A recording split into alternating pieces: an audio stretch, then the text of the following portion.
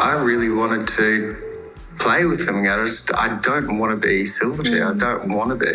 And that was a hard thing to walk away from, because that was my entire identity. Friends, grab your popcorn, grab what you need to grab, and let's talk about and cry together about Silverchair and what's going on here. So if you don't know, here is the Skippy of the latest news with Silverchair. And if you've been watching my videos, I've been talking about this and, just pretty much gossiping about it as much as I can, because it's huge news if you're a lifer when it comes to Silverchair. And that's what I am, just a millennial lifer. But to get everyone on the same page, what has unfolded here as of late? Ben and Chris have put together a book talking about Silverchair and what has happened. And I'm saying this to put you where we're going to go here. More news has come out here with Silverchair. There was also a 2-part doc made on top of this, which has been pulled from YouTube. I have seen both parts. You may be able to find it. It keeps getting pulled from YouTube, so if you can find it, congratulations. I think you should watch it. It is very encouraging, and yes, part 2, you will cry. I guarantee you will cry. But if you haven't, let's talk about it. Let's go over it. And there's some things that are just kind of mind-blowing when it comes to the interminglings of Silverchair, and things that I was honestly shocked to find out with what was going on right now with Ben and Chris. So obviously part 1, I don't want to talk about too much. It goes right up. So part 1, I've already covered a lot of, but it covers a lot of the genesis of Silverchair going right up to Young and Modern. And then it stops. Now, part 2 obviously picks up where Young and Modern comes out. Silverchair is on a high. They're blowing up once again. They're bigger than they've ever been. They go on tour. And this is where it does get very interesting for me personally, because on this Young and Modern North American tour, I saw them 3 times. And when I did see them, I could tell that they had been drinking. And there was booze on stage, and they were actively drinking it. And I thought it was kind of odd too, because this was kind of unusual behavior from what I had seen with Silverchair, even in diorama days. Daniel's looks, his everything was kind of changing, but we thought, hey, who cares? Silverchair's back together. This is fantastic. And Ben and Chris go over what was going on behind the scenes with that tour and Young and Modern being toured.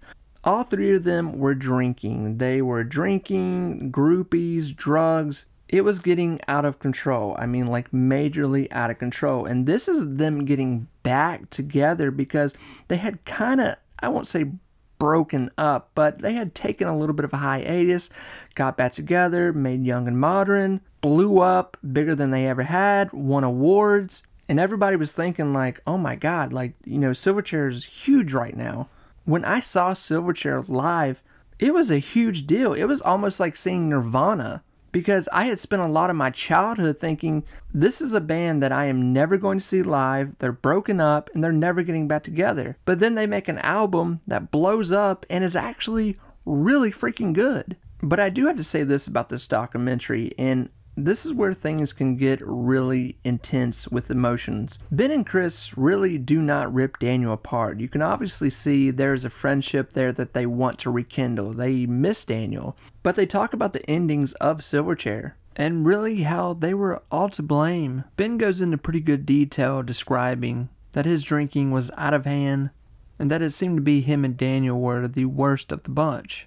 But also that Daniel was drinking and obviously indulging in other things. But too, you have to remember with this point in time, this is when Silverchair, like I said, got back together, came out with this album, it blew up, they were touring. They weren't playing the biggest shows by any means, especially in North America, but they were all single, Daniel was divorced, they had money in their pocket, they were living it up, and it just got crazy. Now, when Ben and Chris do talk about Daniel in the doc, they really don't say anything really mean. They do go into detail, especially more in the book, explaining why Silverchair broke up. Obviously, creative differences. More than not, Daniel wanted full control of everything, and that they had just kind of grown apart, especially Daniel wanting to go in a different direction and just kind of being, from what Daniel said, sick of Silverchair and just wanting to do his own thing. And when they finished up their Young and Modern tour, going back to Australia, trying to go right into the studio to work on their next album, it was obvious things were just not working. And this is when Ben would bring up that he found himself in a huge argument with Chris because Ben said he was drinking heavily, and he said some really nasty things about Chris and his work towards the band and how it should be more this and more that. And at that point, it was pretty much just, they were all done with each other. It was just a nasty, nasty breakup. Now, this is where a lot of stuff from this point has just been lost in the sauce with history. Once Silverchair broke up, most fans just knew it was because of creative differences. That's what was said, and that's what we lived with for over a decade. Now, everything that is in this doc now is complete stuff that we are just finding out, the majority of fans, because these guys have been so tight-lipped with what is going on in their personal life and what's been happening with Silverchair. So with that, Ben and Chris obviously the past few years have reunited. They're both married, they have kids, they have, a big life. They're dads. We go on to find out that Chris opened up a restaurant. Sadly, after years of building this restaurant, doing really well, it burned down. Chris gets cancer. He gets cleared from cancer. Then, just a year ago, he has a heart attack. He comes out of that. He has heart damage now. And one of the crazy things about this, too, is that Chris now is working at his wife's family motorcycle shop, which is totally cool because, Chris says that he loves motorcycles. But it's just crazy that Chris, the bass player from Silverchair, is working at a motorcycle shop where you can just walk up and go see him. Ben is still making music, releasing music, and, living in that world. And then Daniel is obviously off doing his whole thing. So talking about Daniel, this is one of those situations where it's hard to point fingers at any of them because, I'm really not even trying to be honest. I will say, just from the perspective of the situation, it is easier to look at Daniel and get upset because you see Ben and Chris have come together, they're talking, they've worked out their differences. Now, obviously with Daniel, I think a lot of it too in the beginning was Daniel, he would say this in every single interview the past, first 5 years of him splitting from Silverchair, is that he wanted to be recognized as a solo artist. And I think he's done that. I think he's achieved that. The situation with that is that, I don't think that Daniel is looking for fame and fortune. He's even said that even if you put a gun to his head and gave him $1 million, he would not get back together with Silverchair. And obviously, I think it's more than just playing Silverchair songs at this point. I think it has a lot to do with just his relationship with Ben and Chris. And with Daniel's solo music, obviously, it is completely different than what Silverchair is. It's synth, it's electric drums, it's just rave, it's nothing, I would say, more or less than what Silverchair fans would be attracted to. I really, everyone that I know that loves Silverchair, they're really not into what Daniel does. So I think Daniel targeted a whole different group of fans. And I'm sure he snagged the occasional Silverchair fan who just wanted to go see Daniel live, that lead singer guy from Silverchair. So obviously the big question from this point on is, where does Silverchair go from this point forward? Like I said, we've seen that Ben and Chris have a huge, tight-knit relationship now. Ben even cried in the doc, explaining how he needed Chris. And man, it made me cry. It hit me. And it's sad, man. It's sad that Daniel's not there. And I've already talked about Silverchair so much, and I've seen a lot of people's comments. It's such a 50-50 split, and maybe it's not even a 50-50 split. I think a lot of people at this point do believe that Silverchair is never getting back together. But, I'm going to say that is not true. I think one day, and it may not be anytime soon, that Silverchair will get back together. I mean, we've seen plenty of bands with really, really bad blood with each other who have openly, publicly said terrible things about their bandmates who have got back together. I mean, look at Guns N' Roses. Look at Smashing Pumpkins.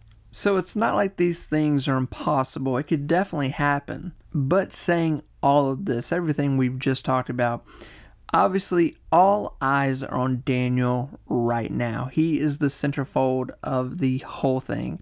Everyone is wanting to know what is going on with Daniel. Obviously, Daniel wanted nothing to do with the dog. He rejected talking in it, and he has been trying. His PR team has been ripping it off YouTube, everywhere they can. They do not want this thing up because it makes Daniel look a little bad because he's not there to defend himself. But I do think they go light on Daniel. I do not think they rip him apart whatsoever in this doc from stuff that he's already done to himself publicly.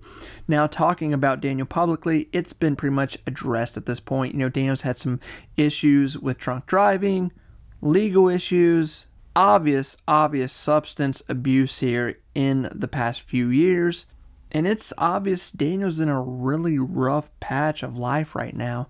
And there's a doc out there that Daniel kind of made about himself, and he's in his house and he's talking about, he doesn't need Ben and Chris, and, he can play the drums, he can play guitar, he can sing, he can play bass. He doesn't need anybody. He can do it all himself, and he plays all the instruments right there in front of you.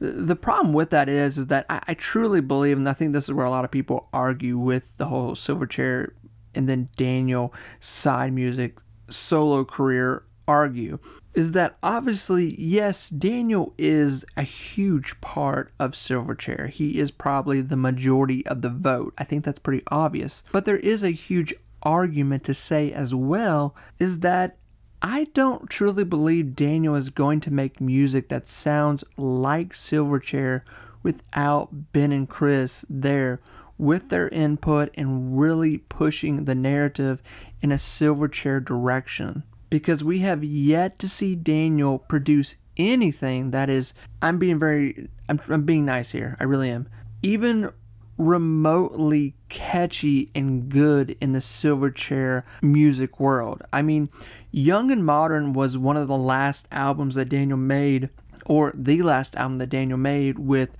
guitar, drums, all that stuff. And that album is beautiful. Young and Modern is an amazing orchestrated piece of music, but we have yet to see Daniel produce anything like that since then. He's made great music, but it's not where it's capturing the world's attention by any means. And really, I don't even think Daniel cares. I think a little piece of Daniel's solo career that we're starting to see unfold right here is that it is an FU to Silverchair almost, where he's proving that he can make something totally different, totally unique, apart from Ben and Chris. And maybe that's why we can see so much turmoil in his own life, while Ben and Chris seem to be really happy and pretty healthy mentally. Not to say they haven't had their own demons in the past. But friends, that's going to be it for me talking about Silverchair for this video. I'm definitely going to continue to talk about the updated news with what's going on with them. BFs, until next time, take care.